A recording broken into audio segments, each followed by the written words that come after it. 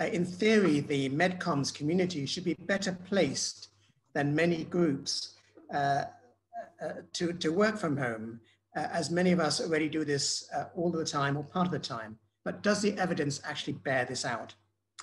Tim Hartman from Niche Scientific, Peter and myself decided to investigate this by means of an online survey during the early part of lockdown. Some of the data was presented in a webinar in the summer, and an article will be appearing in this month's Medical Writing with our final results.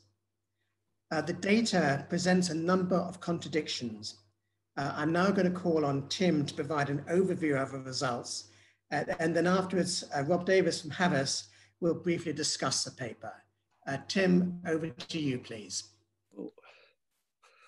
Okay, just share my screen, hopefully. Share. And go here and here, sorry about that. Right, so just a little bit of background behind this. I've only got 10 minutes and there's rather a lot of data. So originally when I started Niche 22 years ago, my theory was that everybody would be able to work from home, and it would be great. We could work it from a virtual office and there would be no consequences, no rent, lots of low costs. And I think probably around about 2002, in our arrogance, we did an analysis that was published at some meeting somewhere, I can't remember, many years ago, but we did an analysis that showed that even in those heady days that for working from home created a positive cost benefit to our employees and actually to the company itself, which was as might be expected and what was the idea.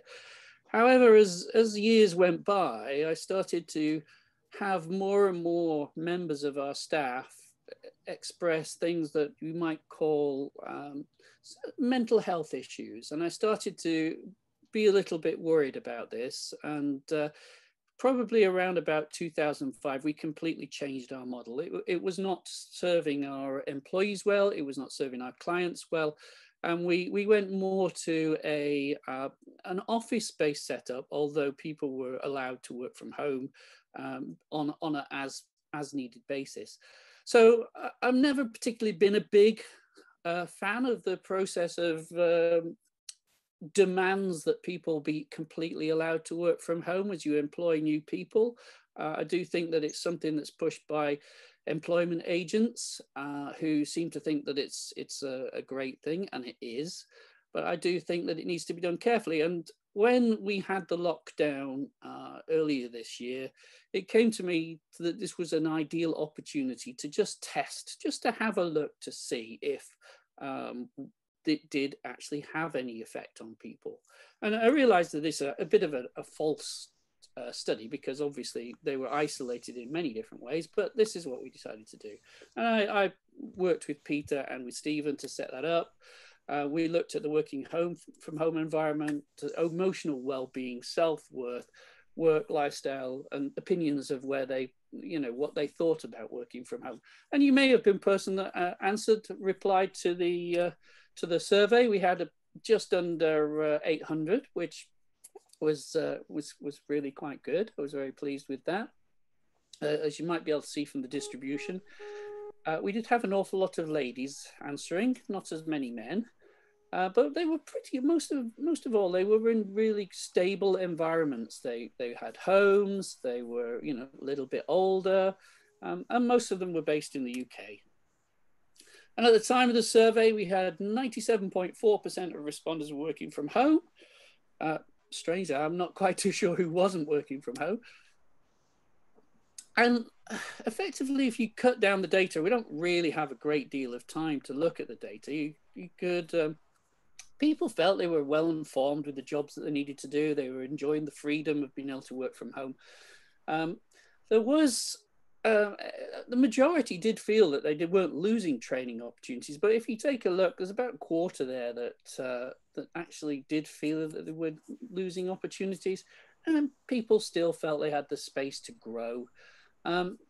Everybody felt more or less that they had the equipment to do it. And that's where you have one of the first discrepancies start to appear. And one of the things that really, really worried me indeed was the fact that over 80% had not filled any form of health and safety assessment. And I think this is something that the industry really has to get a hold of, even if you're a self-employed person. And Peter and I can both tell you from personal accounts that this can go wrong. This can go very wrong. So emotional well-being, you know, if you look at the distribution of the data, everybody was feeling particularly cheerful and well. But again, you look a little bit closer, people were feeling as though they were getting less sleep. They were not quite as excited and full of energy. But everybody was commenting, you know, that we were getting a lot of emails from people saying that it was great working from home.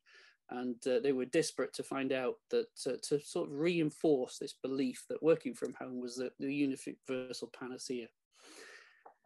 However, look a little bit closer, we had nearly 30% had comments about, answered their responses that they felt lonely or isolated at some point. Now, again, this is a false study because people were isolated, and but within 3 weeks, of the lockdown, we were starting to get responses on this, and it has to be of some concern. And again, you know, we had good value, people were feeling valued, engaged, and getting the recognition that they needed, but not everybody. And I presume you expect a certain distribution, but as an employer, the question is, you can't discard, you know, a quarter of your workforce because they're not feeling happy.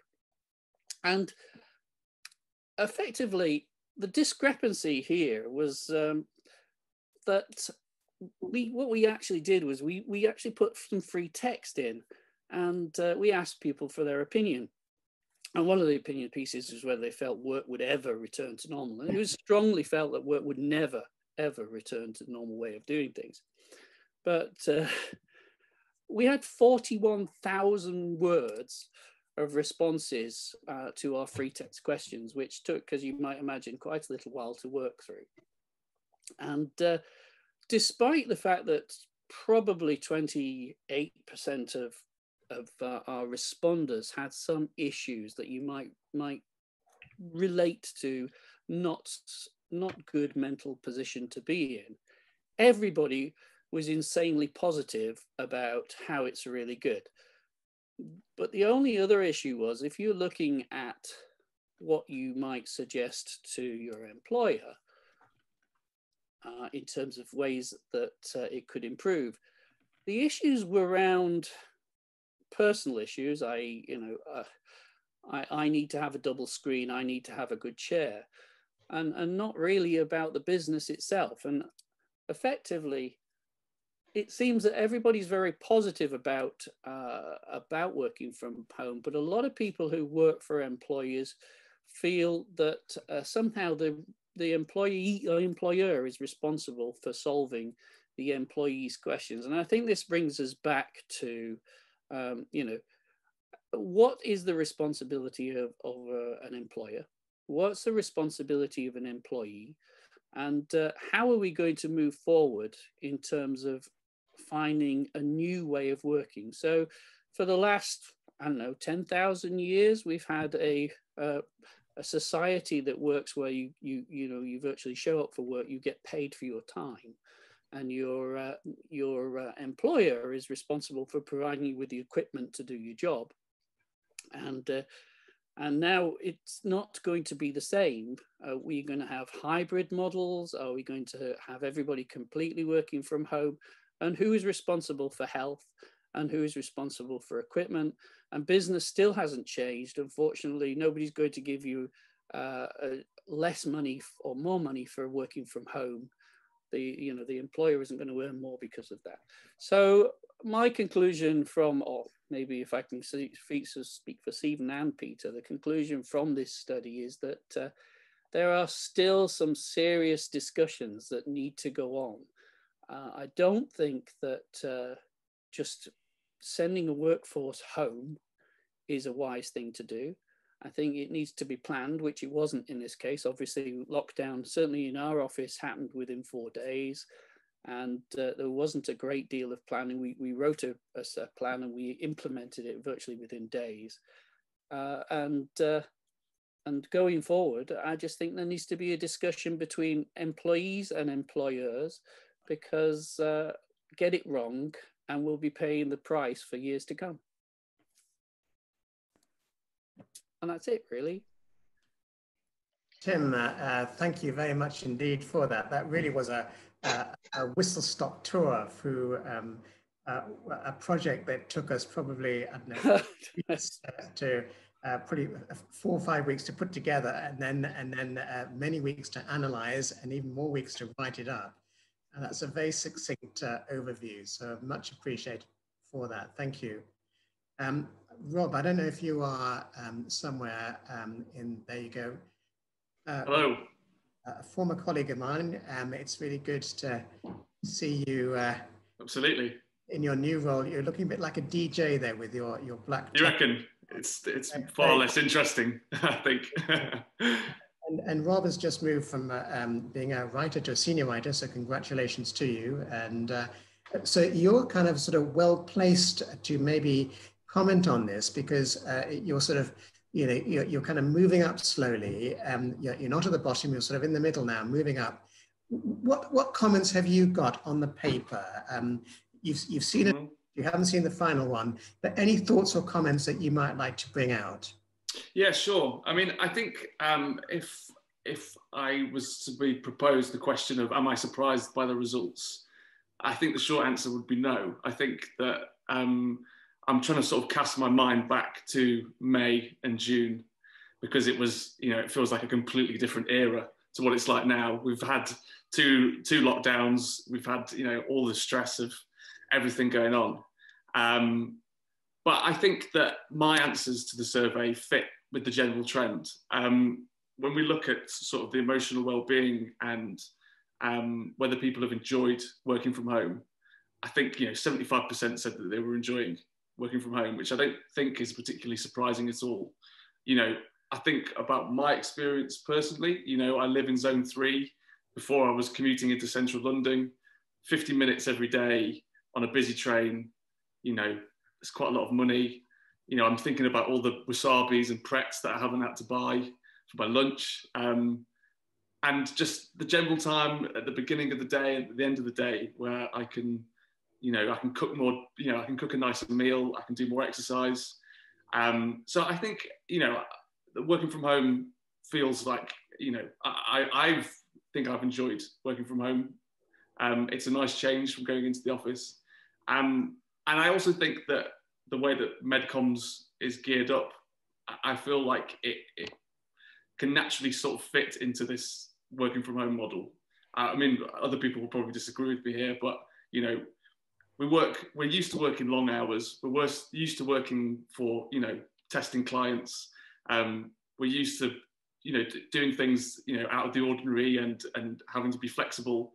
And, you know, as Tim said, we didn't have any time to plan for this. You know, it was important that, you know, everybody went into lockdown and got home really quickly. And it was just kind of thrown at us, and we had to do it. And I think my personal experience, I felt like, you know, it didn't feel that much different from working in the office.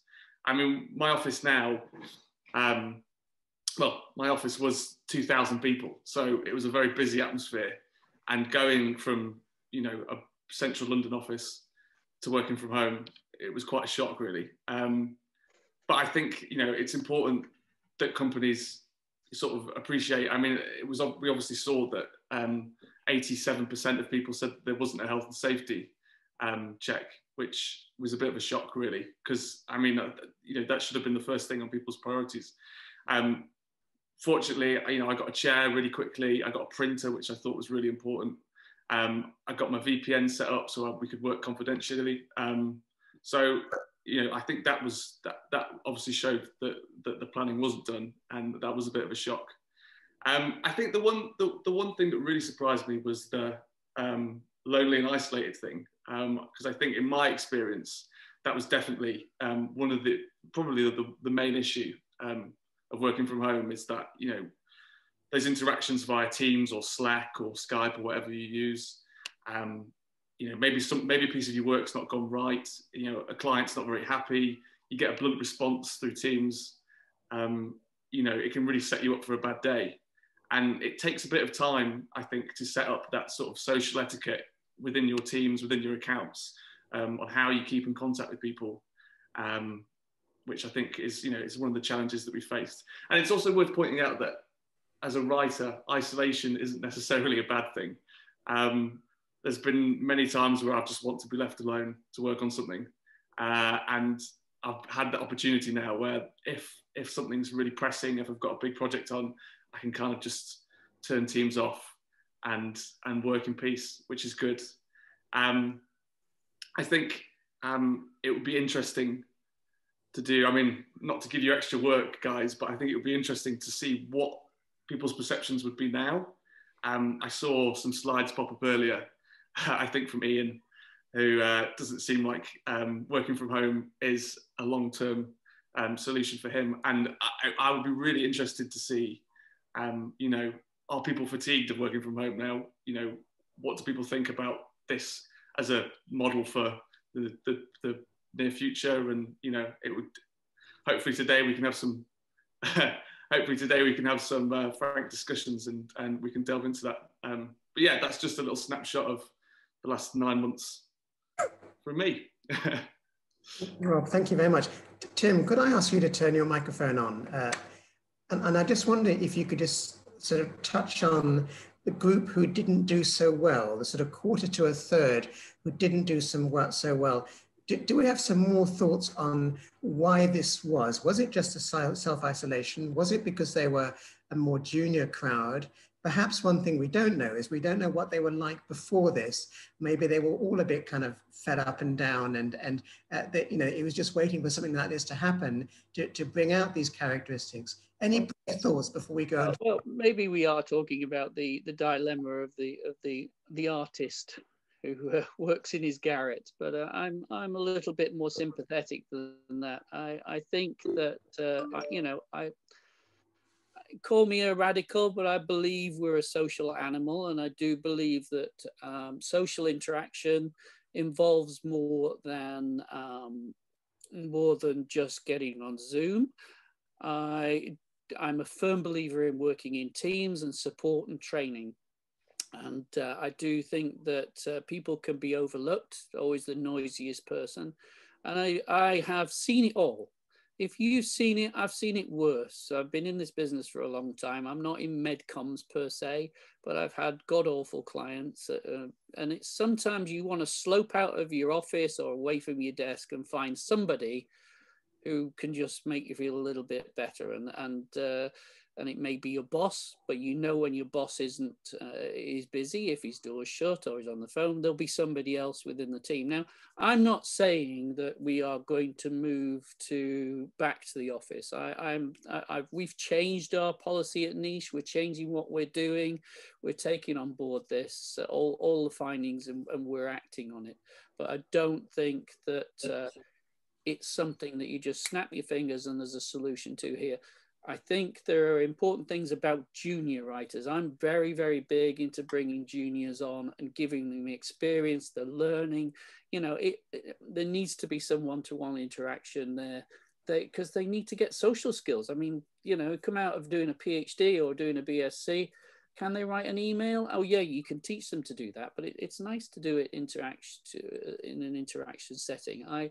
I just think that let's not just be selfish and say, well, that's good for me. Let's look at what's good for not only for the juniors, but also your boss. Do you know that it takes you a lot more effort to manage people remotely?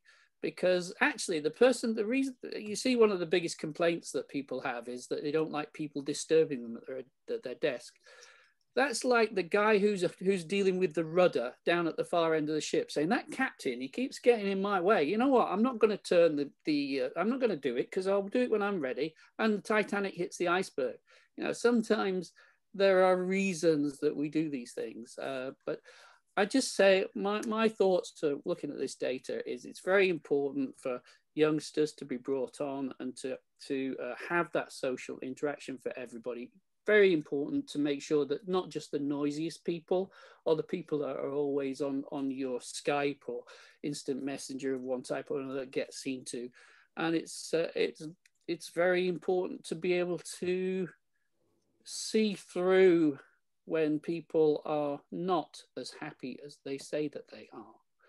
Give them what they need, not what they want, is a little bit my way of doing that. And I've only ever learned to be able to do that by standing next to people with my filters turned off, trying to go, what is it this person really needs?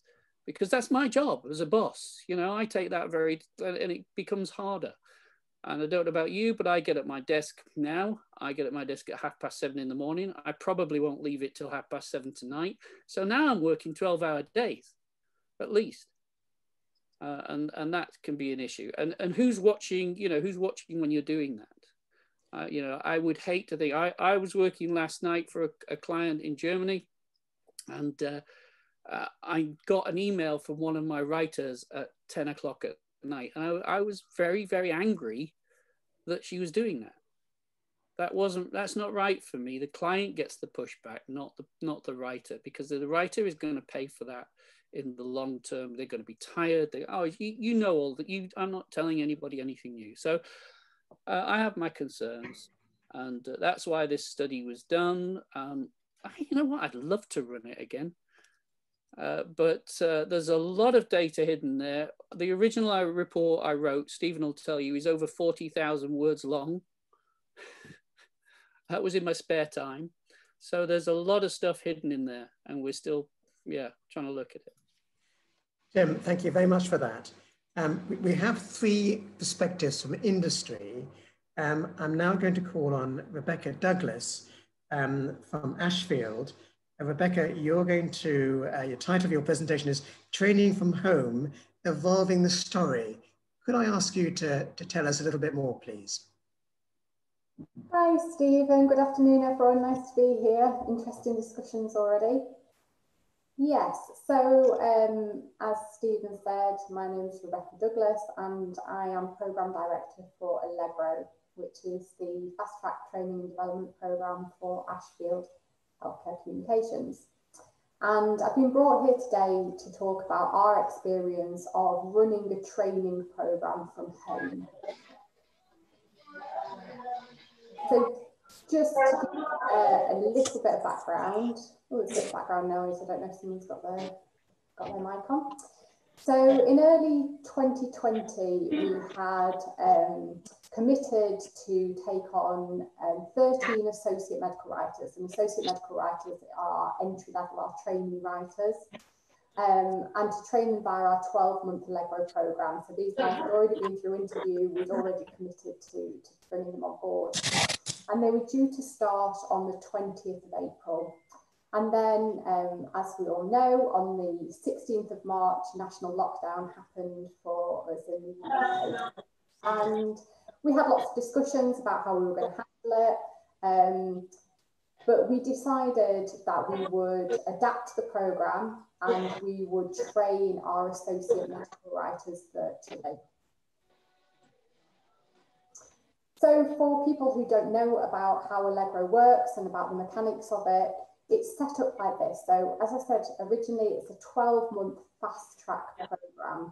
So it's really important that our writers get an awful lot out of the 12 months, because at the end of the 12 months, what we aim to do for the majority of them is to promote them to medical writers.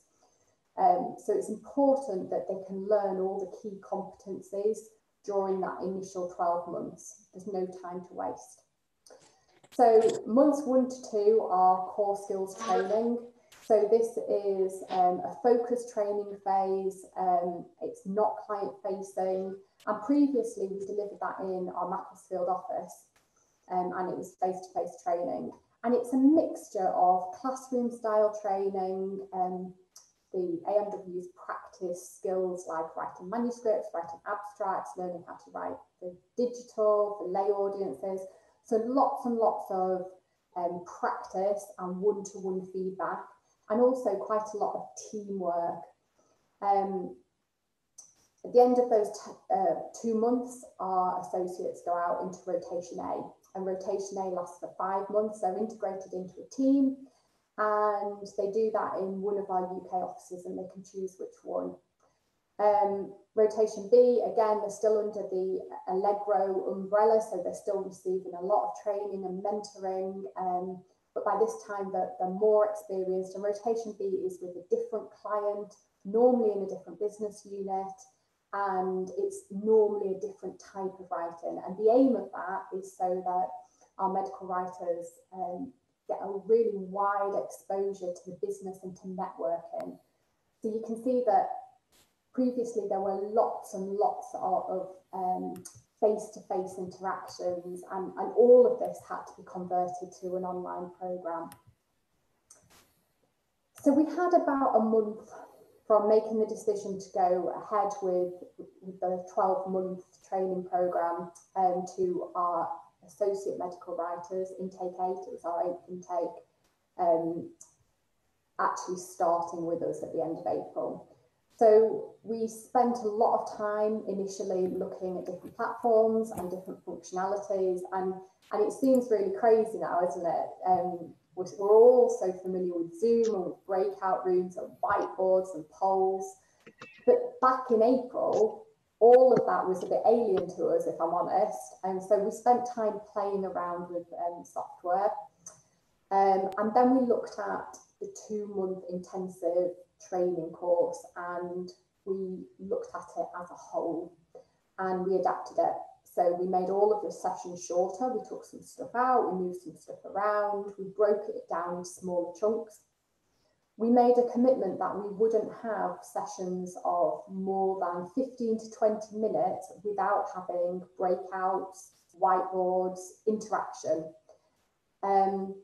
When we were in the classroom, we were traditionally training about 15 people at a time. The intakes tend to be around 15, sometimes a couple less, sometimes a couple more. And we would tend to train them all together in one room. What we did when we went to a virtual setting is we broke it down and we ran 3 identical sessions in parallel. So we have 3 trainers training at the same time in much smaller groups. We brought in some sessions with people outside of the core Allegro team, so outside of those 3 core trainers. We already had some of that in before when we were in the classroom setting face to face, but we did it in a slightly different way for the virtual setting. We introduced social sessions into the programme, so we were very, very conscious of the fact that teamwork is absolutely key to everything we do in MedComms, and we wanted our associate medical writers to still form a team and to still feel part of the team. And so we introduced set sessions that were socials, and we said, this isn't just advisable, this is compulsory. Forced fun, we called it. We also increased the frequency of general touch points with the trainers. So we had an awful lot of one-to-ones. We did an awful lot of checking in with people. And I think this goes back to what Tim was saying, actually, that it isn't an easy ride to manage people remotely. Actually, in many ways, you have to work a lot harder at it because you have to put in more touch points. You have to work harder at working out how people are doing. And so we structured the program in such a way that those touch points were kind of compulsory all the way through. So we were speaking one-on-one with people very frequently. So we ran the program once and we got some good feedback. We asked lots of questions, and I'll show you some of those results later on. But then we decided we were going to go ahead and run it again. And so we evaluated, I'm not going to talk about remote recruitment because I know that that's being touched upon later on by Susie, but we recruited remotely again. And whilst we were waiting for that second intake to come in, we looked at the whole programme again. What had we done virtually that worked really well? And what did we need to change in light of what we'd learned first time round? So we didn't need to spend any more time working on functionality in Zoom. We were all very familiar with it by that point. We kept the shorter sessions because we thought it was really important in a virtual setting that those sessions were short and punchy. We kept all of the breakout work. We have had brilliant feedback on our breakout sessions, but we kept kind of that rule, that informal rule that we wouldn't go more than 15 to 20 minutes without interactivity. I would say we actually go a lot less in reality. We mixed up the groups, so the majority of time we still train 3 parallel groups, but we mixed it up a bit. So we do have sessions now that are also in the slightly bigger group, in the 15. And the reason for that was just to keep mixing up the dynamics so it's not the same all the time. We kept social sessions in, but we made them shorter and more frequent. So in the first intake, we did an hour's social every Friday. In the second time round, we made those blocks shorter. So we did some 9 o'clock half-hour sessions. We did some end of the day sessions, and we did some of those sessions without the trainers. So we gave people a rough topic to talk about. How did you find the manuscript task, for example? And we removed ourselves from some of them, and then we kept in some of the longer quizzes and things like that on a Friday, and we made sure we attended those. We kept the increased frequency of general touch points with the trainers. I think that's really, really important. We introduced some more structured introductions to roles and of people within the business. So what we realised first time round is that we didn't have those networking lunches that we normally have when people are in the office. And those kind of chance introductions that people make at the coffee machine or in the kitchen, there isn't the opportunity to do that online. And so we introduced some things where we brought different people in from around the business and just let people chat to them. And this last one's an interesting point, and it wasn't really planned. We'd been doing more outreach work with universities and so on, and so we had some training tops with our Allegro logos put on, and all of the trainers decided that we would wear them to do training. And what we noticed, and it wasn't planned, as I said, it was just a bit of something that we observed, was that when we were dressed for work, when we had our training tops on, second time round, actually, all of the ANWs turned up in the morning in work clothes. They were ready to learn and they were ready to work. And that's interesting because I think, for me, it's a personal observation, but I think that you are happier working from home when you're considering that you're working in a work environment and you're dressed for it, you feel better. So, at the end of both of the intakes, we asked people lots of questions. We did, it was completely anonymised, so we don't know who responded what. But we asked lots and lots of questions. I've just got a few of the results here. So we asked people how they enjoyed the 8-week core skills training. And most of our ANWs said that they really enjoyed it or they enjoyed it. And we had one person in both intakes that somewhat enjoyed it. So that was a quite positive result. We asked them about how they found the Zoom delivery of training, because we were very conscious that people spend a lot of time at their screens. And again, the vast majority of our AMWs rated it as 10 out of 10. We worked very hard on it, but we didn't know how it was going to go back in March. We asked people how strongly they agreed with the sentence, "I felt part of the team during training," and we asked them to mark it out of 10. And, you know, similar to, I think, the findings of the earlier survey that was discussed, most people felt very much part of the team. We worked really hard at it. It wasn't an easy thing to do. And we did have time to plan, which is different to people that got sent home overnight and had to adapt. But most people did actually feel part of a team, but there were some people that struggled with that. Obviously, we don't have the comparison of how those people would have got on in the office, but there were a couple of people that did struggle with it and would have preferred to have been in an office. We asked people whether they felt that the remote learning aspect of the course was beneficial, detrimental, or made no difference to their learning and development. And what we found was that a majority of people found it either beneficial or made no difference. Some people found it detrimental. And again, we don't have the comparison for these groups had they been in the office, but it is interesting. So moving on from the core skills training, which is the really intensive training phase, our Allegro AMWs then go, go into rotation. And what we found, and these are just observations, was that the people that did best were the ones who went into agencies where the teams worked really hard on those virtual introductions. So those people settled much quicker. It was really, really important that there were regular team catch-ups, both social and work-related. That really helped people feel part of the team and settle quickly. It was important for us as managers to make sure that even though we were out of core skills training, we were really regularly catching up with people, and we were checking in on them pastorally to make sure that everything was okay, there was nothing that we could help with, that they were getting everything that they needed from their rotations. In between the first and the second virtual rotation A, we introduced an advisor or buddy system so that there was that additional person checking in on people.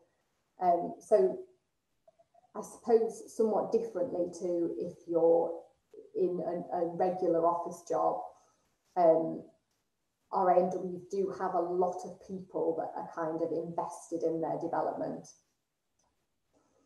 A couple of just additional thoughts. We found it really important that we set a good impression.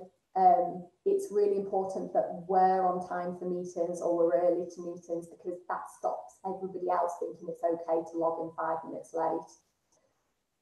Keeping those social etiquette things alive is important. So taking time to say good morning to people, ask how people's evenings were. You know, those things that you do in the office are really important for a team dynamic. Prioritising line management responsibilities, so making sure that those touch points in the week are prioritised, they're not delayed. When we're all busy, dressing appropriately, so getting up in the morning and getting dressed, it makes you feel so much better. We find that keeping cameras on is really key, actually, for good training, because you can see people in a small group. You can see instantly what people are doing, how engaged they are. You can see from the expressions on their faces, because you get used to them. And when cameras are off, you miss a lot of that. Maintaining energy levels as a trainer was really important for me and for our trainees. So we employ different techniques for different sessions, but for example, if I'm delivering quite a long training session, I always stand to present like I would do if I was in the office, because that keeps my energy levels up. We encourage all of our AMWs to have their monitors raised so that they're looking up and they're not stooped over and they're not tired from stooping over. IT is really important, so good internet connections are really, really encouraged, and we check with our AMWs before they start that they have got good internet connections. I think it's really important that people use monitors, not laptops. And where possible, we encourage, and it's not always possible, but we encourage people to have a working environment that is a dedicated space. So again, this isn't a scientific summary, but this is my summary, having trained in a virtual setting twice now. So there's pros and cons to working from home. We didn't have a choice in this instance, but this would be my summary of pros and cons. So our pros are that we haven't had to bring 28 people to Macclesfield for training. We can be really, really flexible in terms of breakout groups. So I always call it being like Harry Potter, and you split people into breakout groups, and it's like they go down a chimney and they come up in a different room. So that flexibility in terms of breakout rooms and not having to physically send people out into different parts of the building actually means that the training flows really well, because you don't have that like physical relocation time. Same with whiteboards, you're not dragging a whiteboard over, waiting for your pen to work, you know, flipping paper that falls off walls and so on and so forth. So there's lots of opportunities for thinking from a different perspective and creativity in terms of training. We don't have any transport issues. I think that was something Rob mentioned before. We've had to think of inventive ways of socialising. So we've had to invest in how we do that and think a bit outside the box, and we've tried to do that. And we've brought those sessions in a formal way, really. Work-life balance can be a pro and a con. So, you know, our AMWs, we try and encourage them to go out and get some fresh air at lunchtime and exercise. Their evenings can start earlier. There are cons as well. So there's reduced opportunity for networking by chance. You know, those people that you get to know just because you pass them in the corridor at the same time every day, the people that you enter reception with at the same time and you say hello to, all those networking opportunities that just happen in an office don't happen. There's a reduction in learning by absorption, and I think that's what Tim was alluding to. So, you know, when you're sitting next to someone and you say, well, that's quite cool, what you've done with that PowerPoint, how have you done that? They don't see that. So I think there is definitely a con from our perspective there. There are obviously social implications of isolation for some people, and that's been particularly acute for lots of people this year. The work-life balance can be a con as well, so there's less separation between work and home, which I know Rob was talking about. And we need to work harder at creating that team spirit. It isn't easy to keep up the momentum. I think you kind of get into the habit of it after a while, but you have got to constantly work at it. You know, there's not that joker in the office that's keeping everyone's spirits up. So as a management level, we have to work harder at that. And that's kind of my summary and our findings from the Allegro team.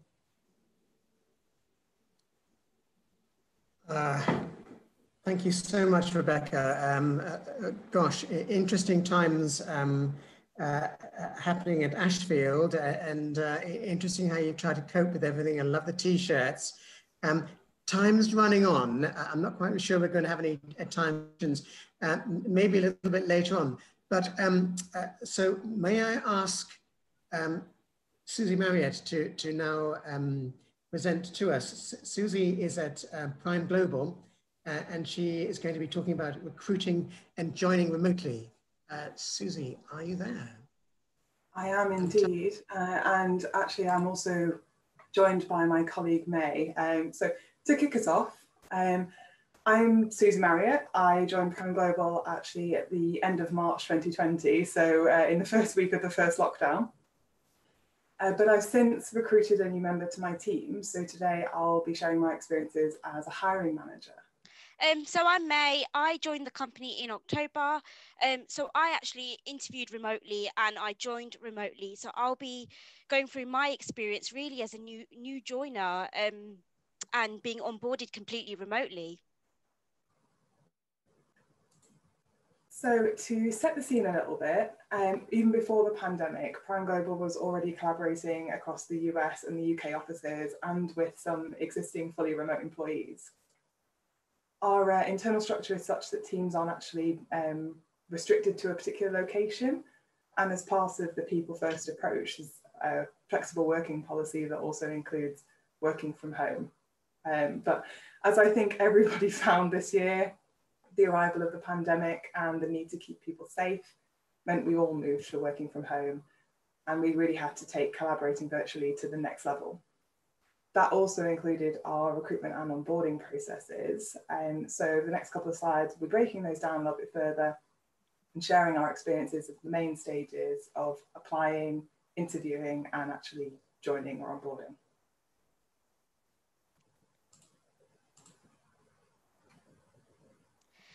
So Prime Global has continued to grow and recruit people around the world. We've recruited people in all different levels, different types of roles, and we've managed to do this all remotely. We've had the opportunity to improve our virtual interviewing processes as well. One of the things that we've taken away and one of the things that we've learned is making sure that we've got the right recruitment system and platform in place, so it's easy for applicants to apply, to upload their CV. From my own experience, I remember I saw the advert on LinkedIn, which then took me straight onto Prime's recruitment platform where I applied. I uploaded my CV and it was quite a straightforward process. And from the hiring manager's perspective, whatever that system or the software you're using, it should be really easy for everyone involved in all aspects of the hire to be able to access and review candidate CVs, to be able to leave comments and feedback on candidates, and also to request interviews to be set up and just keep that process moving. So from my experience, I guess as a candidate, I applied and then I received an email from the recruitment team who then set up a video interview. They sent me their Microsoft Teams link, so it was really well organized. The next few slides, we're just going to go into a little bit about the pros and cons of video interviewing.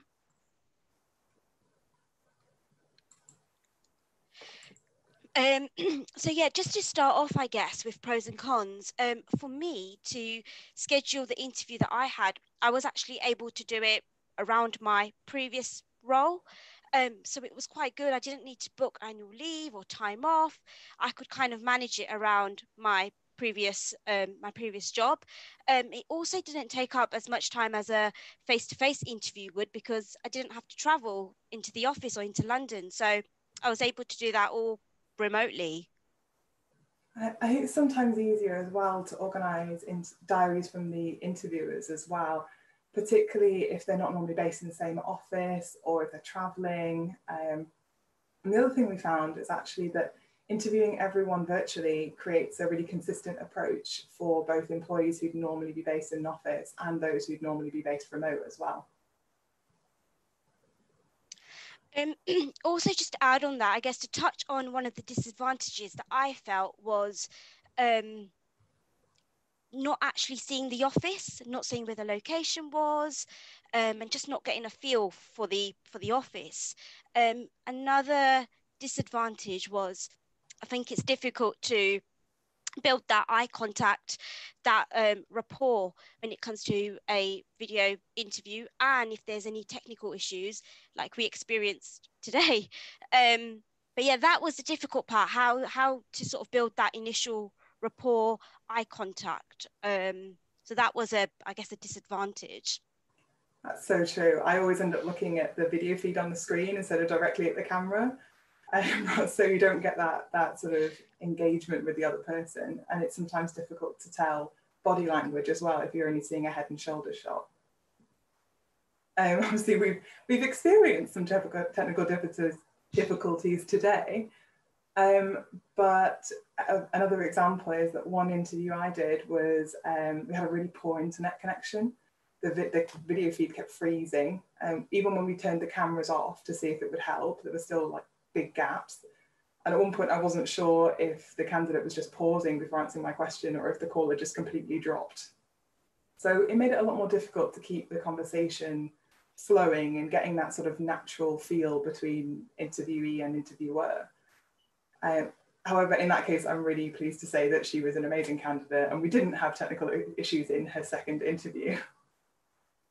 On the next slide, I think we'll just have a little look at the joining and onboarding. Joining and onboarding.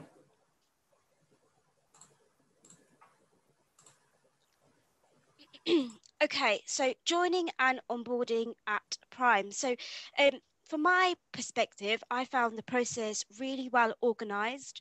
The IT team do a great job in getting equipment over. So before I joined, I got an email to say that my IT equipment is on its way. I received a welcome pack. I think all these little things actually make a big difference in making a new joiner feel welcome and valued right from the offset.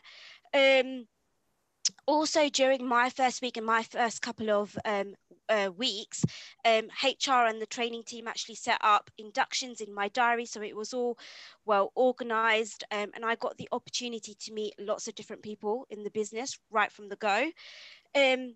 And again, also just to touch on feeling disconnected. So I personally haven't felt disconnected, even though I joined remotely. There's a strong sense of teamwork and collaboration. And one of our company values is partnership. And I definitely think that is reflected in how we do things from a new joiner and onboarding point of view. So I've definitely felt welcomed right from the offset. That was my experience as well, and I think particularly this year there's a sort of recognition amongst existing employees that it is an unusual situation, and everyone's making even more of an effort to reach out to people, to be available to people, so that you really don't feel like you're isolated in a bubble of one in your own house. And that sort of culture, that people first and helping each other, is something that really does go beyond just physical spaces and is about the team and the colleagues you value around you. Just to add on what Susie said, so another thing that helped me as a new joiner was getting stuck into meaningful work right from the go, and having good feedback from my line manager really sort of helped me. Along with just the sort of full onboarding process and the ability to meet key people from the leadership team, really helped me understand the business. Also at Prime, we have internal initiatives like quizzes and different types of competitions, and that really helps to get to know different people. I've also found that our company updates are a really useful way to learn about what's happening in teams beyond the people I interact with in my day-to-day role. And as a line manager, I think both Tim and Rebecca have touched on this a little bit, but really taking the time to build that relationship with your team, understanding what's important to people professionally and personally, and how you can help them be successful in that. A part of that is creating space for conversations to develop naturally, the same way that you would if you were all sharing an office together. I appreciate that's been a little bit of a whistle-stop tour, but we hope that's given you a little taste of our experience at Prime Global. Thank you very much, everyone. Thank you. Susie, May, I loved your double act, though you'd obviously rehearsed this, the way you went back and forth with the slides, and I thank you so much for keeping to time. Well done. I'm now going to call on Karina. Karina is from Lucid, and she is going to tell us a little bit from an HR perspective. She's going to tell us a little bit about employee well-being in the time of a global pandemic. Karina, I think it's fair to say that you have a particular interest in staff welfare, and this whole topic is quite close to your heart. So I know from our conversations in preparation for this event that you know, this is something that you would like to forward and advance and contribute to. So over to you, Karina. Absolutely. Thank you for that introduction, Stephen. Hello, everyone. I'm delighted to be part of today's event. Just such an amazing opportunity to learn, discuss things. You know, these matters are so important given what has happened this year. So what I wanted to do today is to share some of Lucy's experiences, and in particular, some of the solutions that we have implemented to address some of the dilemmas, questions that we've already been raising so many times in the last hour or so. And all of this will be, like Stephen said, from a perspective of a human resources professional, very much tying into that entire conversation about well-being, because if we want to talk about better home working, effective home working, we do have to consider this broader picture, which is just well-being of a human being in general. So what I'm going to do, so this is yet another whistle-stop tour of the topics that you can hopefully see the summary of the agenda on this slide. Any questions, discussion? Of course, I'm very open to answer questions and discuss afterwards well, yeah, what I'm presenting, what I'm saying to you today. So to start with, in terms of that broader context, employee wellness, including supporting a flexible working culture and home working in particular, has actually been a strategic focus of our business plan long before COVID struck. The pandemic has basically elevated that focus and enabled us to kind of really, well, to really prioritize those ambitions. So this year we have formally launched a dedicated wellbeing brand, which we have called Lucid Being, which is our formal commitment, if you like, to building a truly wellbeing focused culture under which a wide variety of our wellness inspired policies, practices and activities are organized. And just like we go about any other people plans initiatives that we roll out, that we look into, to make sure what we implement is actually effective, employee voice is very central to shaping Lucid Being's agenda. And what this little diagram here on this slide summarizes is basically that ongoing cycle of feedback and its impact on our people strategy. So that includes our wellness strategy as well. Importantly, as you can see, that, well, a key element of this cycle is having the input of our wonderful team of wellbeing champions from across the business.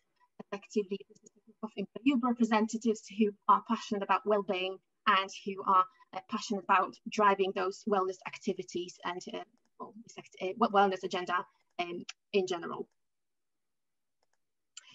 So other key channels of feedback that we have implemented that are worth mentioning are Wellness Wellometer, which is effectively a team-based tool of opening up those wellness conversations and seeking solutions in a teamwork setting. Or a second key tool, which offers a kind of, well, a more personalized look, well, it's a personalized tool of enabling wellness conversations in a one-to-one setting between an employee and a line manager. It's Lucid Discs. This is just a couple of measures, channels of feedback that we have implemented this year to drive these conversations. Okay, and very quickly, so this is a quick, very brief summary of some of the Lucid Being activity that we have seen this year. I'm saying brief because we actually have done much more than this, and I have to say again, the pandemic has really elevated that focus on well-being and development of our agenda and program under Lucid Being umbrella. Okay, so having had a look at that context, so how does all of it translated into creating that great home working experience for our employees this year, or that better home working experience, if you like? So here's a glimpse into the Lucid experience. So the first very practical challenge we have faced, which has been mentioned more than once already during well, today, has been scaling up already existing agile working policy that we have implemented a couple of years back formally. So at Lucid, again, we've already had an established flexible working culture with a lot of home-based staff around, well, dotted around the UK. And as you might know, in 2019, to kind of further drive this, we've opened a hot desk / collaboration focused Middlesex House office headquarters in Fitzrovia, London. This year, the challenge was, though, that, well, basically, what was choice for many to work from home and collaborate from office as and when needed has become a necessity literally overnight for all staff. So when that disaster struck in March, effective remote tech support, including health and safety, became one of our #1 priorities. So with short-term prioritization of essential hardware, software, and workstation needs being addressed first and foremost. And because we foresee this new way of working is largely here to stay, our long-term vision is actually to transform these traditionally office-based resources and processes into a sustainable home-based infrastructure, or that hybrid model that, you know, that term has come up a couple of times during today's presentations as well. And we actually are delighted as well to have just hired our first in-house IT director, who will be very key to driving this agenda. So the second big ticket item on that transformation journey we have gone through has been how our practices around work-life balance have evolved for us this year. So overwhelmingly, and I think that is actually, I'm kind of glad this is also reflected in Tim's paper. Overwhelmingly, our employees really enjoyed working from home, being able to be more in control of their time, not having to commute, being able to essentially flex their hours based completely on their own work calendars, combined with home needs, and prominently this year, having to homeschool or due to childcare needs. And it's important to say that to make this work, what really mattered to us and what we tried to foster was that mutual trust between employees and the employer to really make this work. And it's been largely overwhelmingly a success, like I have said. So interestingly, and that's something Tim mentioned as well, since the boundaries between home and work life can often get blurry if you work from home every day, and especially if you don't have much experience at doing it. As a result, we've decided to provide our workforce with a couple of educational webinars on effective home working back in April through a wellbeing and resilience solutions company called Feel Good Co. So moving on to the next item, which is homeschooling. Just a little bit about that. So this has in fact become a key pressure point for many to actually be able to maintain this work balance we talk about. The stresses of homeschooling have, I guess, led us to set up our first group-wide, fully employee-led, family-friendly online community called Lucid Little, which has been basically a tremendous success. It helped us to foster this connection, mutual support between parents, and has in fact sparked a lot of useful conversations about our family-friendly offer altogether and what we can do in the future to make that family-friendly experience at Lucid even better. So moving on to a very important aspect of working from home and the pandemic in general, which is mental health.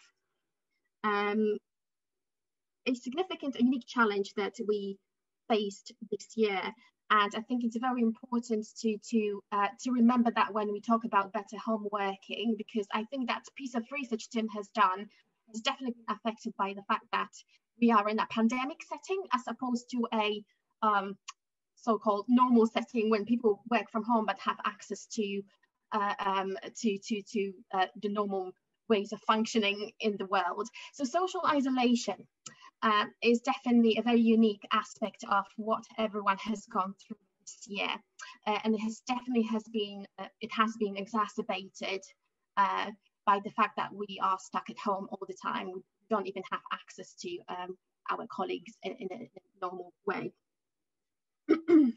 So at Lucid, we've been very passionate about tackling those feelings of loneliness and isolation. So we have had quite a few initiatives rolled out in this space. So to start with, Positivity is an initiative that we've rolled out very early on during the pandemic to really encourage employees to reach out to each other for those quick chats for non-work related reasons over Zoom or phone, effectively to kind of to replicate those water cooler moments that just didn't get any exposure to this year in offices.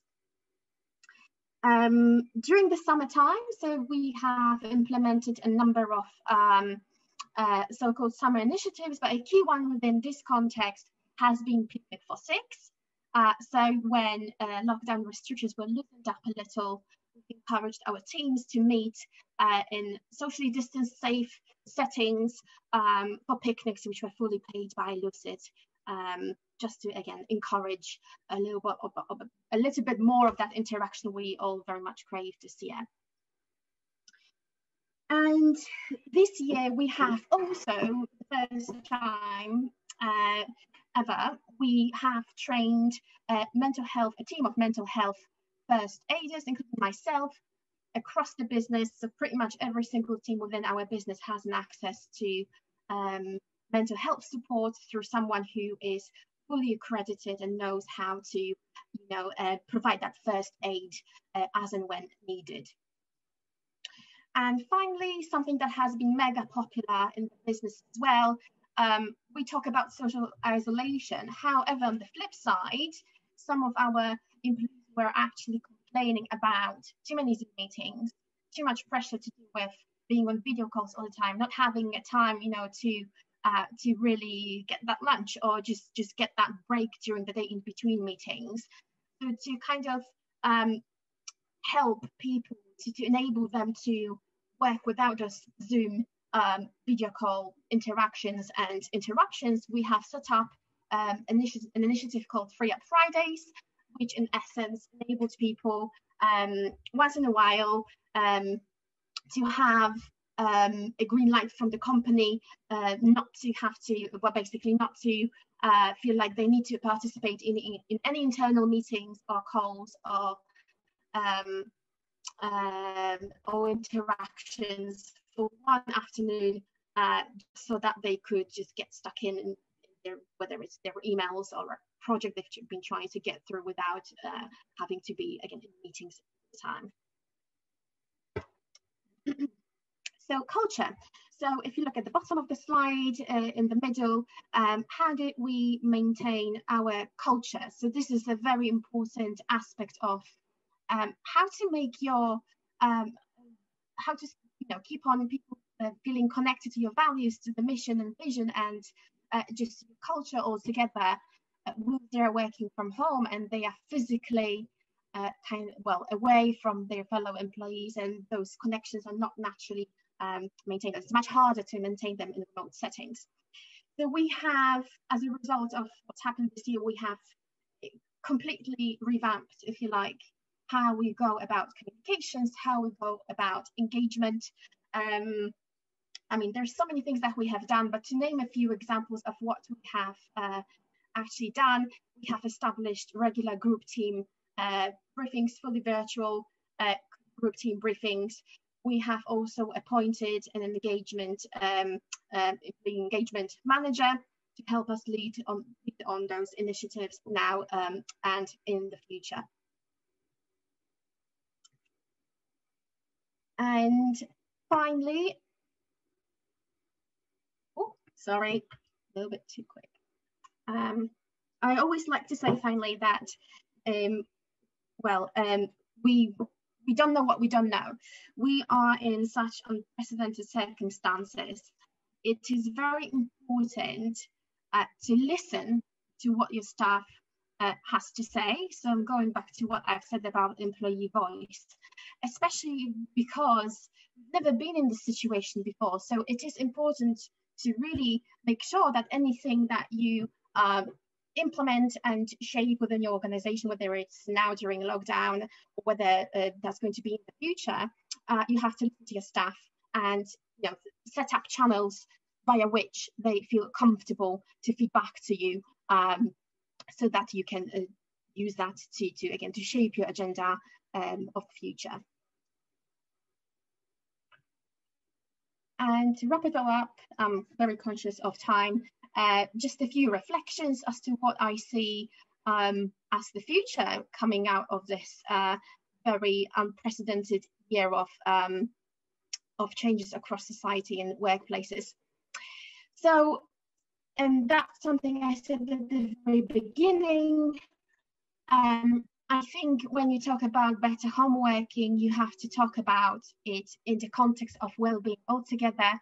And what you need to do is to, this year is actually a great opportunity to set up those fundamentals around a long-term sustainable employee vision, well-being vision, feeding into actually all the people practices, because they are all very much interlinked. Secondly, the home working evolution or revolution, however you want to refer to it, we've got to think about it as an extension of what has been happening already. Like, the pandemic has sped up the process of home working becoming more prevalent, well, more important, and not just in MedComms, but in industries across the board, well, various industries.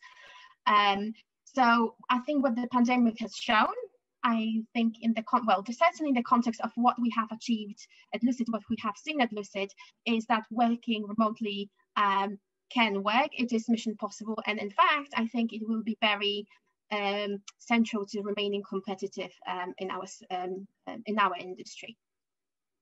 Thirdly, I think the pandemic is an amazing opportunity to look at our talent pools. We have a notoriously, as we know, small talent pool when it comes to talent attraction and talent retention for us HR professionals. This is always a bit of a dilemma, and how to manage this talent pool best, so that the best talent stays with us and the best talent wants to join us.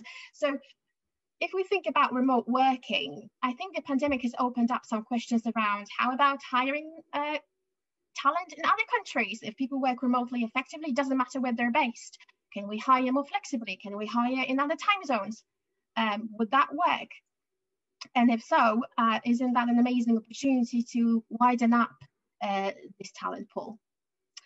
And finally, you've got to think about the practical stuff. So all the admin that goes in the background. So we've had a lot of questions around what does it mean for my contract? I actually like working remotely. I want to work from home more regularly. So to tackle these issues or questions, we've got to think about the work location in particular and working hours, clauses and contracts. So something we've looked at Lucid was to kind of convert that work location clause to basically say what the employee's designated office location is, as opposed to the permanent work office, if that makes sense, to kind of create that expectation that the office will become kind of this collaboration space, as opposed to space where you have to be every day. And flexible working hours is something that we have actually done much earlier, and that was prior to the pandemic kicking off. Our employees are contracted to a set amount of working hours, but it actually doesn't really matter to us as much as to when they will do those hours. There are no set start times and end times to anyone's day. It's about just making sure that you do the work that you're expected to do. It doesn't matter to us as much when you're going to do it. And finally, that's something that is very important as well, and that's been a massive challenge. I'm not going to lie. At the beginning of the pandemic, there are questions around how do you scale up that remote tech support if you were an organization which expected people to work from the office more often than from home. Obviously, that infrastructure needs to be looked at, and how do you set up an infrastructure where there is more focus on working from home and supporting people with regards to IT equipment, of software, or chairs, you name it, health and safety and the like. So that's it from me. Thank you very much for signing in and listening to what we wanted to share, and I look forward to questions and a discussion later on. Karina, thank you very much. Gosh, lots of information in there. Very grateful for your clear presentation. Thank you so much for that. A little bit over time now. I'm going to ask Christina. Christina is a busy GP in West London in her own practice. We're shifting the presentation a little bit now because Christina is going to look at a little bit about, I think you're going to present some data at the start, Christina, and then I think you're going to talk a little bit about some of the health aspects because I think you're seeing some patients coming into your practice now who are clearly struggling at the moment. So Christina, thank you for joining us and it's over to you. Yeah. I named the title Working from Home, Toll on Mental Health, because that's what we see from the medical side. And I just want to show one study. I know you did the study with the MedCom community, but I think it's probably doesn't work for everybody well, as probably the MedCom community works from home much more than other people from other work-related groups. And the Nuffield study, this was a survey from June, basically after the first lockdown, and they felt that 80% of Brits feel that working from home has a negative impact on their mental health. And I thought that was quite a big chunk of people. They felt it was 36 felt unable to take a break or stay away from their computer. There was much higher level of anxiety, stress, loneliness. With the pandemic, a lot of financial problems, because especially freelance people perhaps don't have the chance to have get any jobs. And what Tim mentioned a little bit is difficult, and 30% find it difficult to separate their home from their work life, and 27% found it very difficult to switch off. And 34% felt that had a big strain on their relationship with their partners and children. And the Office of National Statistics actually revealed that 7.4 million of us have reported feeling lonely, especially the people who do homeschooling, where I thought, homeschooling, you have these children there, you don't actually feel isolated, but the studies shows different. Those who regularly work from home, and I think that's probably the MedCom community, have sort of established routine and boundaries and find it much easier to have home working than other people who are not used to it. What are the tips from the medical side? Create and divide your workday. So like Rebecca said, get dressed nicely, make an effort and have the room environment right, have the temperature right, light. They said if your desk is in the dark, put it near the window.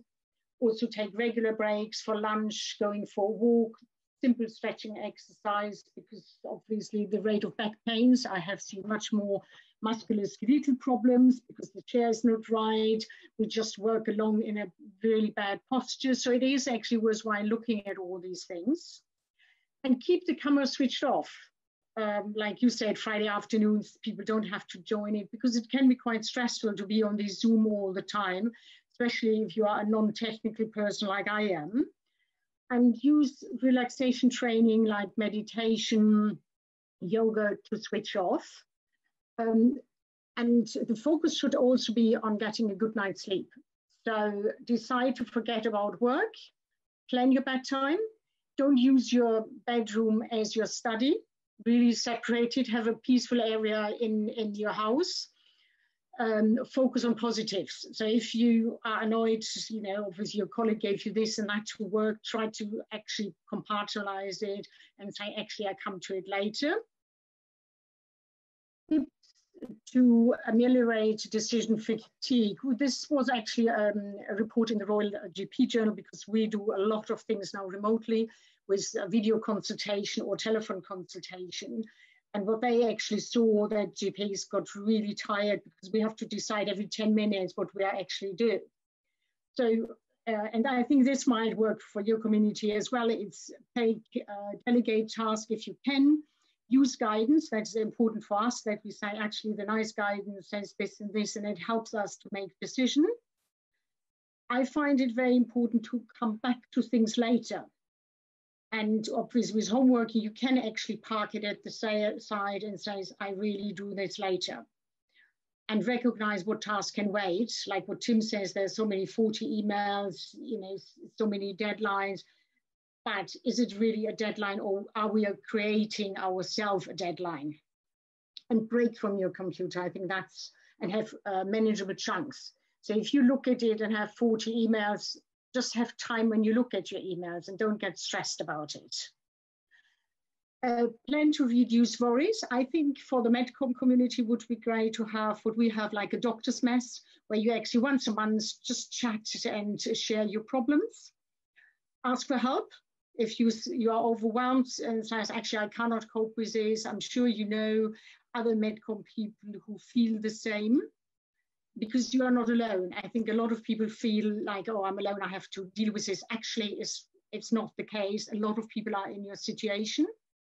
We have at the Royal College used a lot of online yoga. And there is quite nice sort of exercises at the desk, which you can do like 3 times a day just to stretch out. And I think it's important as well to set boundaries. So if people say, oh, I need it today, you know, look, is it realistic? You're doing it today, or can it really wait? Because in a way, nothing is really urgent. And Susan wanted me to brush up a little bit on anxiety. We have seen much more mental health in general practice. And what are the sort of signs, symptoms is overthinking, you ruminate, you have headaches, you have difficulty sleeping, even nausea, dizziness can be symptoms of anxiety. How can I reduce it? I think important is to have a good network, family, friends, try mindfulness. Mindfulness is actually to look around you, you know, reflect on yourself and the community around you. I find as well the NHS website is a very good tool. They have sort of mindfulness toolkits or anxiety toolkits where you can actually look in and say, actually, am I anxious or not? And there are a lot of now sort of online counseling, talking therapies. And if you feel, you know, you need obviously to see a GP, then obviously contact your GP. We can refer for counseling. And sometimes we embark in medication, which now the first line is actually antidepressants, which work very well for anxiety. Might be just a short-term interim, but it is really important to ask for help. And I'm coming to the end, so I cannot teach anyone anything. I can only make them think, and this is the role of a doctor, that you make people think. I never have the solution, and as you probably know, a lot of GPs have contacted the mental health support team much more, and I'm sure in every job it is the same. And I think, you know, one thing obviously pandemic probably showed us, be more kind to each other and understand. And I still think for the MedCom community would be great to have a platform where you can share problems and discuss your issues. That's me. I try to keep to my 10 minutes. Christina, amazing whistle-top tour through so much material. We will reflect on this, whether there could be some platform where we could all meet. That's an interesting idea. I mean, we founded the Doctor's Mess, where you just go in and just talk about whatever you like to talk about. And, you know, you might even say, oh, you know, I can't manage this workload. Perhaps somebody's there who has nothing to do. So I think that would be great. Christina, we all applaud what you're having to cope with at the present time, and thank you for taking the time to, if you have got time to sort of hang around for towards the end of the afternoon to take some questions, but we do understand. Not in the quiz, not, they're just too complicated. Absolutely. Thank you so much for that, Christian. Yeah, thank you. I'm now going to call on Christian Hamby. Christian, I hope you're here somewhere that we can speak to you. Christian is a very interesting individual who wears many different hats. So he describes himself as a geek. He is a runner, and he lives in Milton Keynes, so nothing wrong with that. And he runs a very interesting small company where he supports lots of different companies with their IT needs. And he also has a lot of thoughts on good health and keeping yourself sane at home. So Christian, I hope that you are there somewhere, and you can perhaps unmute yourself and make yourself known to us. Very kind introduction. Can everybody hear me? I'm just double checking and second guessing myself. Fabulous. My name is Christian, and yeah, I run a freelance geek. I'm a self-confessed geek. I kind of go big or go home on many things in my life, and I used to kind of push back against it, but you know what? I just embrace my inner geek now. So as Steve and Peter know, yes, I'm a runner, I'm afraid. Went big or went home on there. Been a big 3 years almost now of health and well-being for me, but I've been working for myself as a freelancer for 8-10 years, working from home. Secretly, I'm actually a chemist by original training, so pharma is kind of my second home. So it's nice to be back in and amongst MedComms, and it is just me. So I'm actually quite positive through lockdown. This is me through Christine's talk just gone was, yeah, all of those things I've been experiencing and going through. It's not been easy. You know, I've worked from home, and the last 9 months have been 24/7 and a complete change. So I think being kind to yourself through some of this is something to think about. Now, as we move into this, I'm going to kind of take you through as quickly as I can, because I'm terrible. I'll ramble away all day long. My kind of top questions I've been asked through lockdown in and around IT, as well as home environment, and touching on a lot of other things that we've already spoken about today. So I also feel the pressure, as I didn't get to test my slides earlier. So hopefully we go straight into a seamless, you can see my slides and off we go. Peter's nodding. Thank you so much. So working from home or living at work, let's just go through and take a look. None of this is black and white because we are individuals, but I want to give you some thoughts, some places to challenge preconceptions and kind of push to make life easier for you so you can forget about IT, because ultimately that's where the fun comes, is can we move past it? So the first question that always comes up when we are working from home, without doubt, is, there you go, the internet. We've talked about it already today. Short, sweet answer. If you can get fiber optic broadband in your home and you are working from home, do it. Do it in a heartbeat. Don't even think about it. Just get it done. It's going to make the single biggest difference if you can get it. Something else to look out for, watch out for those sneaky broadband providers. They love to sell us broadband on download speeds, 10, 20, 40, 60, 80, outside of the UK, 1,000, all these kind of things they love to sell us on. But the one to watch out for is actually your upload speed. That's the important bit. And I think Rebecca and a couple of the others touched on this with the interviewing and working from home. The thing that's going to cause you problems isn't your download speed, because you can all watch BBC iPlayer and Netflix and all these kind of things very easily. You struggle with your videos, and it's because the video signal needs to be sent from your computer out to the world, and that's all about uploads. If you're not on fiber optic, as a general rule, you're running an upload speed of 0.5 megabyte or less. There's your problem. So switching to fiber optic, you want upload speeds of any number, ideally. Get it better, make it double figures if you can. So 10 or more is fabulous. I'm on a 60-20 line, so I have 60 down, 20 up. It's fantastic. Now, I appreciate you can't do that for everybody. It's not always possible, but think outside of the box. 4G, 3G, using somebody else's internet, relocating yourself for that important call, whatever it is, there are ways around this. There's satellite broadband, you can bounce it off neighbors' houses and do these. And there's a lot of rural development projects taking this through. Keep pushing and don't take no for an answer, because somewhere along the lines, you can generally get a yes. And it's normally a number, not a yes or a no. Once we've got your internet sorted, if that's good, oh, we can't make it any better. The next kind of 1.2 is always about Wi-Fi or internet. And the answer is plain and simple. Plug in a cable. I don't care if you've got the latest BT Halo or anything else. You can tell me how wonderful your Wi-Fi is. Wi-Fi is not perfect. Plug in a cable if you can do it. A lot of these things you're going to have me talk about today is tested not just on me as the geek, but my other half is working in our living room at the moment.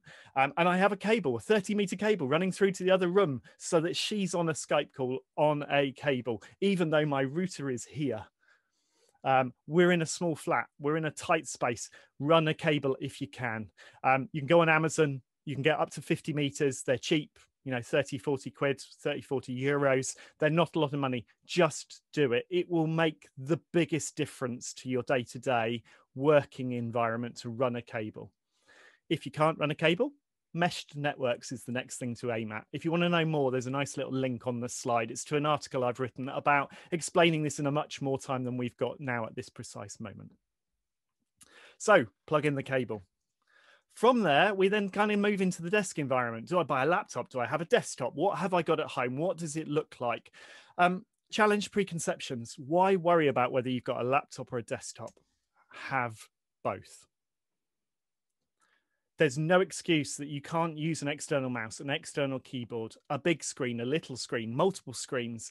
Most modern devices, and I say devices, iPads, phones, laptops, desktops, whatever you want, you can generally make them much more functional to get these things done and make it comfortable. So I'm talking to you on a laptop at the moment, and you'll see some pictures of this later on. So challenge it, and it doesn't have to be done expensively. It can be done ergonomically. You can create your own working environment that's comfortable for you.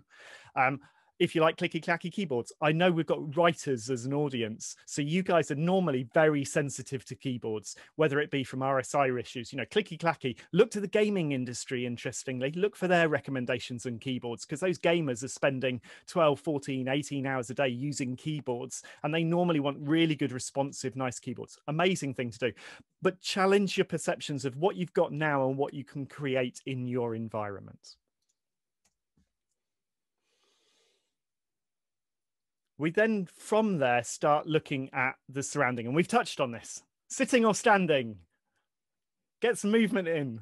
All these kind of things. I'm standing as I'm talking to you now. And I personally explored this. I am a runner. I have done my yoga this morning. Thank you, Christine. There was me nodding all the way through. I've done 30 minutes of yoga. I schedule it, by the way. I schedule my day and make that time important. And I start it before my day. I'm also learning some things. So I also schedule that before my day starts or through my day as a treat and a reward for doing great productive work. But I start my day with yoga. It hurts, but it's great. And I can then move through the day. Do you sit or do you stand? I've done a lot of experimenting. N equals 1 on this one, I'm afraid. But I've been using myself to work out what's right. My latest iteration before the current setup was buy the most uncomfortable chair I can physically find anywhere. And it was a wooden stool with no comfort on it at all. My overriding results that come out the other side of it is ultimately there is no right or wrong chair or sit or stand. For me, it's come down to movement is key. And that solid stool meant that I was never comfortable enough to be slouching or collapsing in my chair. I was always wanting to move. It forced me to stand. It forced me to sit. It forced me to go and make a cup of tea just to get some feeling back in my bottom. So again, I don't have a specific answer, but you can create these environments. You can get, here you go, here's my desk. We can take a look. This is my desk. There's nothing glamorous. I haven't tidied it up. There's even a dirty tissue on it for you because I want you to see my desk. I'm by a window. Again, thank you, Christine. I'm using a laptop with an external mouse and keyboard. It's a standing desk. They are a bit rarer than rocking horse poo at the moment, because the world and his wife all want to buy this stuff for working from home. But you don't have to go down these routes. Challenge perceptions. Use the textbooks you've got sat in the cupboard gathering dust. You can buy adapters for desks. I've even got a little fold-out table I can put on there that becomes my traveling standing desk when I'm back to moving. What I'm saying is you can push this and take it far beyond just an IT requirement, and you don't have to spend a lot of money on this. Once we kind of move from environment and going through, we then move into sounds. How do I make myself look amazing? There's another gentleman on the call who also looks like a radio DJ who's speaking earlier.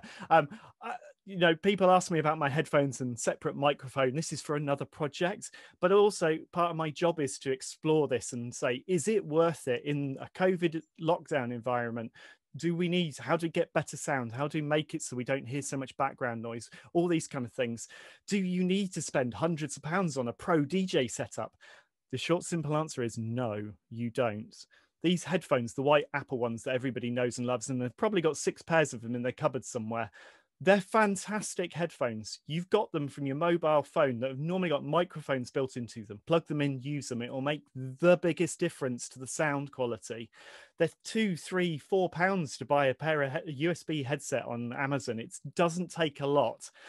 Pro tip from my other half. She didn't know this. She loved this fact. If you look at a 3.5mm headphone jack, if it has 2 lines on it, it's a headphone only. If it has 3 lines on it, it means it's got a built-in microphone. Most computers will take a microphone into the headphone jack, so you can plug those in and you can have whichever ones you like.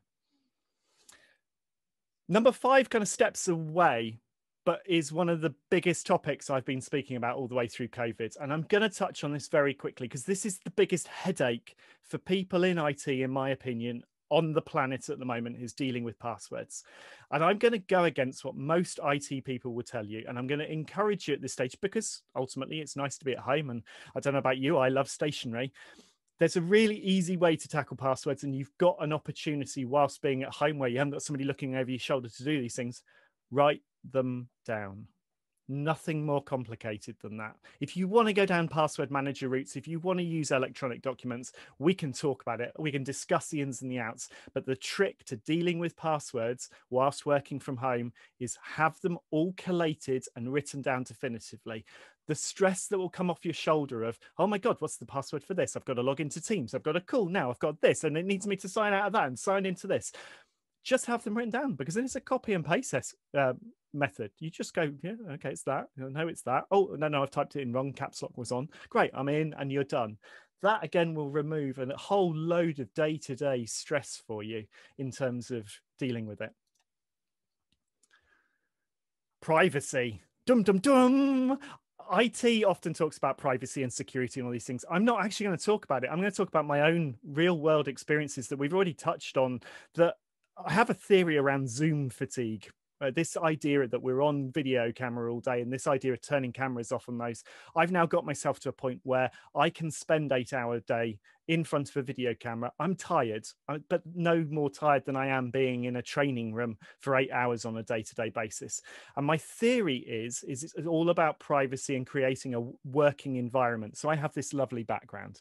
It is just a photographic background on a piece of string hung up, but you all think I look like I'm in an amazing black screened kind of cave somewhere. The reason I have this is actually the chaos of my home is there. But I don't know if you found yourself, if you're on these calls, you find that people drift and kind of start investigating, oh, what's Peter got on his bookshelf behind him? And you start asking these questions. And I found I was in a heightened state of sensation of being constantly aware that people were looking at me. And my other half is the same. So what we've done is we've come up with this idea of creating temporary environments that allow us to live in our home but create a temporary workspace. She has one of these wooden screens that she puts up behind her, which is decorated with Christmas decorations at the moment. Otherwise I would have taken a picture. I have this background. I've tried freestanding Zoom backgrounds. We've seen it on a couple today. Anything to just create an environment where you are able to relax just like you would in a training room. Next question. Which platform? Do I use Teams, Skype, Zoom, WebEx? What platform should I choose for doing these video conferencing things? Here's a little bit of inside baseball. I'm an IT professional. I use all of them. And actually, what I'm going to encourage you to do is move past the technology. Don't worry about which platform you're using. That's the nuances and understanding some of the things. Get used to your own environment, whatever's thrown at you. Do you know where the sound settings are on your computer? Do you remember, if it's a really important call with the CEO of the company, to reboot your computer before you go into that call? Just to give yourselves, set yourselves up for success rather than set yourselves up with worrying about which platform you're using. Have you got your microphone in, just like I did? By the way, I did reboot through this call and I still hit problems with my mic and it all kicking through. It happens. Don't worry, we've all done it. We can put music on, we can have a cup of tea. People don't mind a 2-minute break whilst you do it. And if you do any presentation training, people will tell you, be comfortable with that silence. It's the same kind of concept. Don't panic. None of us are worrying. We're not judging you because you take 2 minutes longer to get yourself set up and connected. We've all been there. It's fun. So yeah, don't worry about which platform. Deal with the ones that they go with. For myself day to day, I just choose the platforms that my clients feel most comfortable using, because I want to move past technology and I want to talk to that individual about what's stressing them out, what's causing them a problem, and getting that fixed. Backup. Again, IT backup, triplicate, 3 copies of it. Yada, yada. I've done lots of talks on this and I'm very happy to talk to you about backup. I'm hoping everybody here is running backups. Probably going to find there's some of you that aren't. But that's actually not what I'm talking about. I'm going to talk about a COVID specific, and it's highlighted this backup plan, particularly if, like me, you are a freelancer or you work for yourself or you're responsible for your IT budget. What do you do if your computer goes pop tomorrow, 2 minutes before your call? You can't go to John Lewis at the moment and buy a laptop off the shelf. You can go online and order one, but it's a week to 2 weeks lead time at the moment.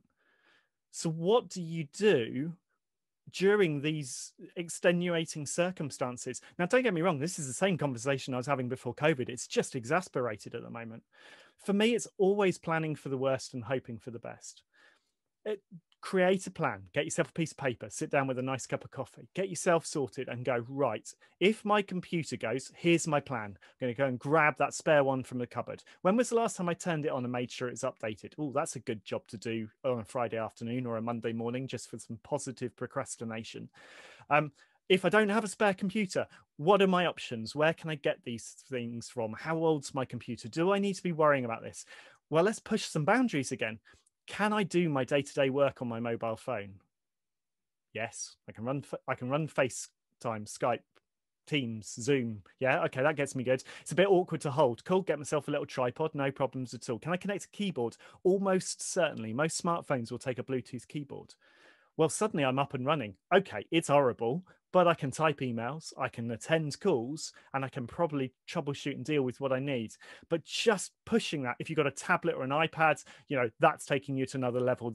You can use a mouse with one of those things. You can plug them into an external monitors, but just create yourself your own fallback plan so that when it happens, you're as cool as a cucumber. You go, yeah, it's annoying. I want to scream, but it's fine. I have a plan. I can get that device and I can carry on working. And then I can go back and have a glass of wine of an evening and have a laugh with your other half about it.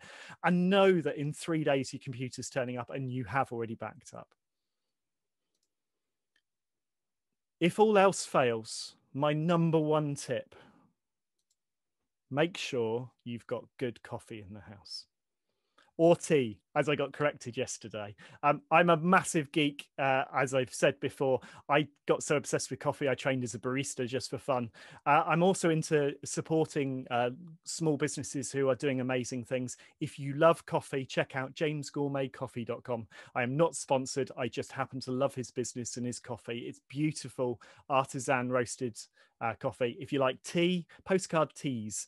It's a guy called Tim in London, Europe's largest importer of rare and exotic trees. Treat yourself. You deserve it. You're working bloody hard and delivering and having a great time and doing good stuff.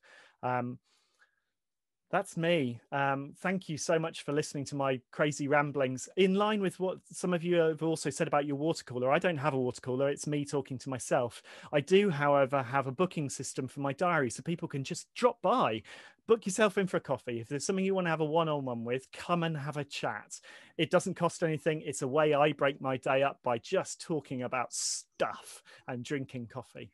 Thank you very much, guys. Gosh, wow. Thank you so much, Christian. The freelance geek, you were lots of fun. Really enjoyed that. Lots of useful tips in there. I will check out the coffees. Thank you so much for that.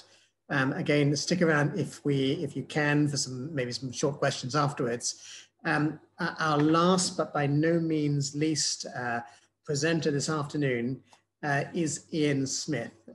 Ian's going to be talking on why I've had enough with this working from home rubbish. Why I've had enough with this working from home rubbish. Ian is a very interesting individual. He's a consultant and a mentor, a coach, worked with many, many big companies.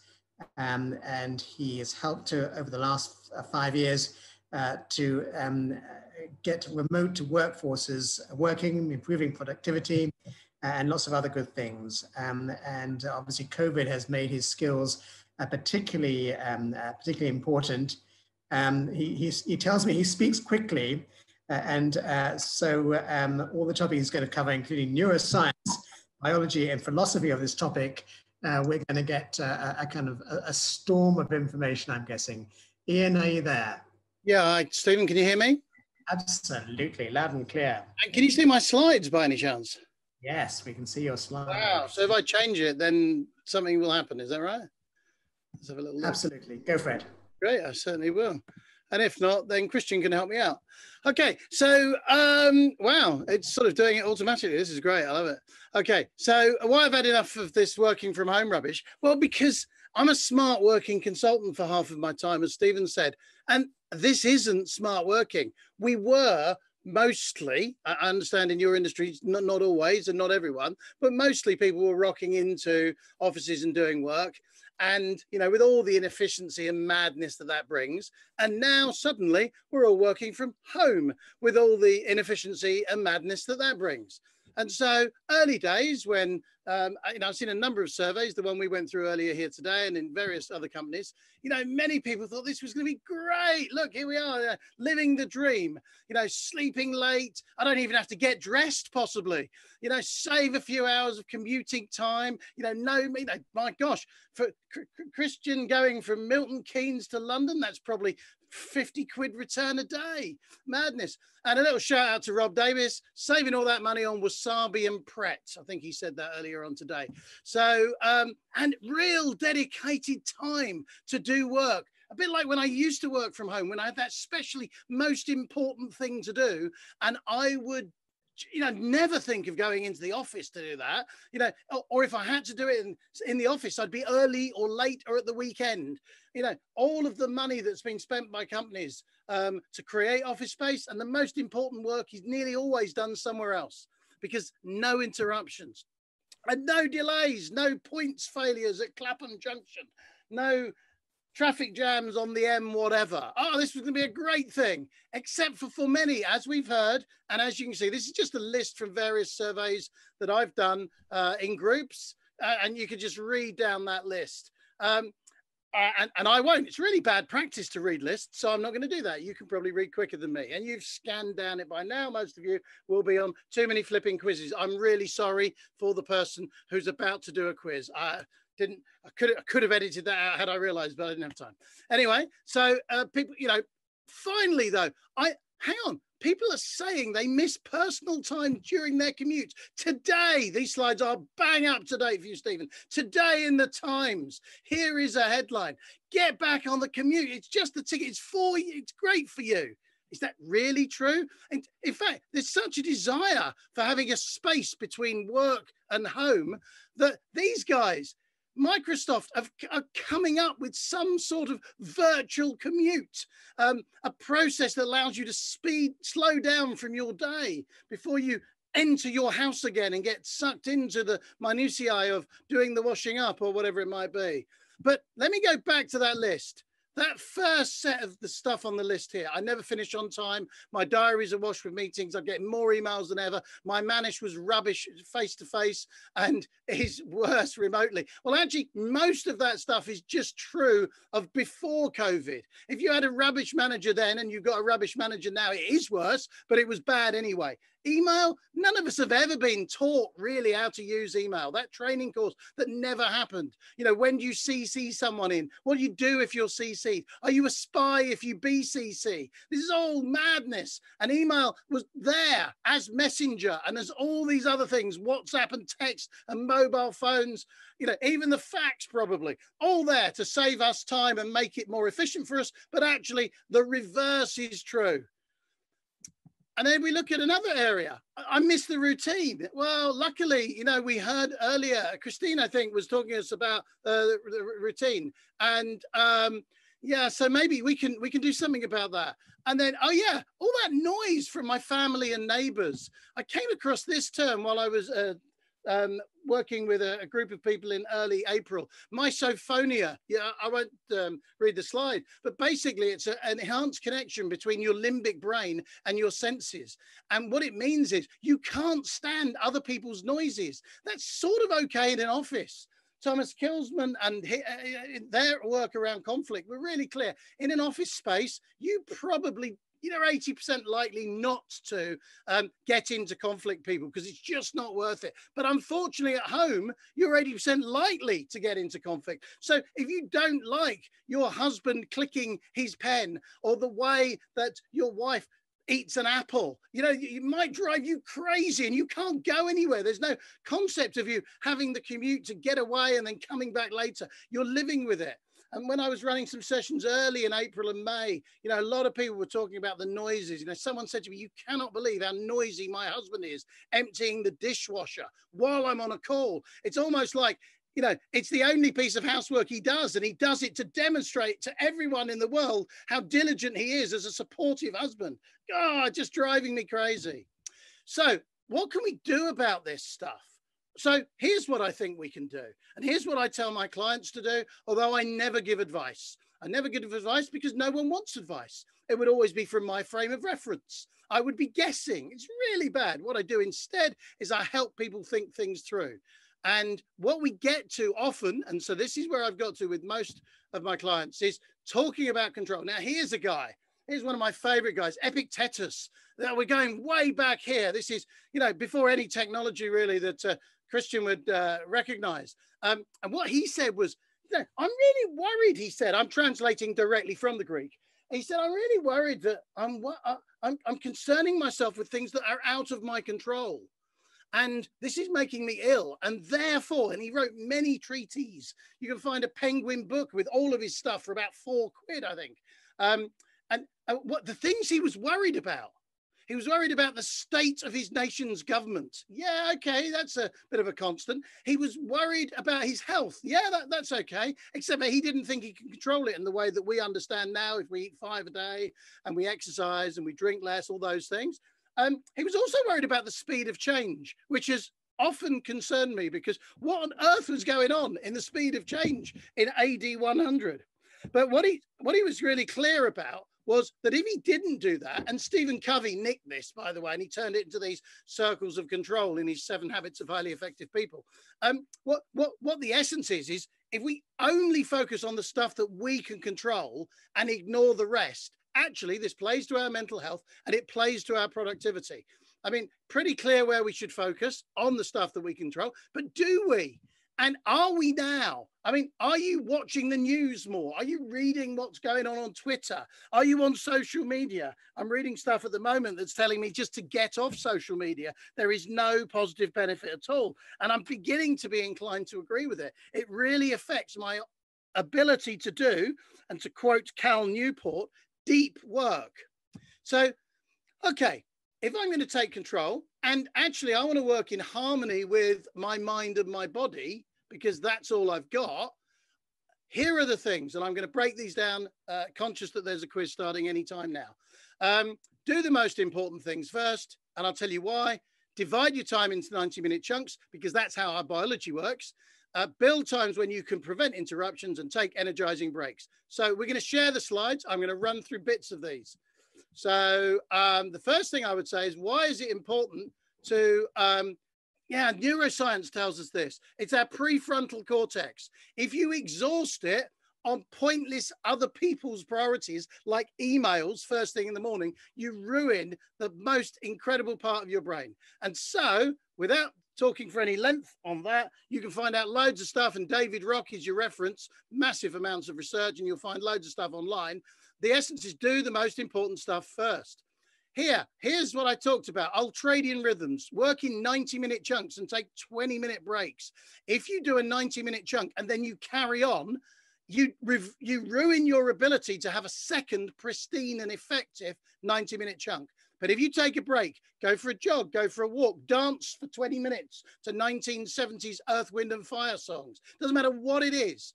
But if you do that, your next 90 minutes can be as good. And I have some clients now who are able to do 4 or 5 times of 90-minute effort a day.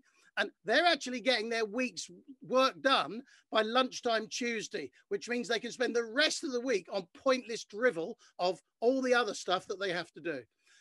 Here's some stuff from the same guy, Tony Schwartz. I'm just going to quickly click through and just show you this, which is, if you can work on this side of the grid between performance and renewal, this is your 90 minutes and 20-minute break, or sometimes 30.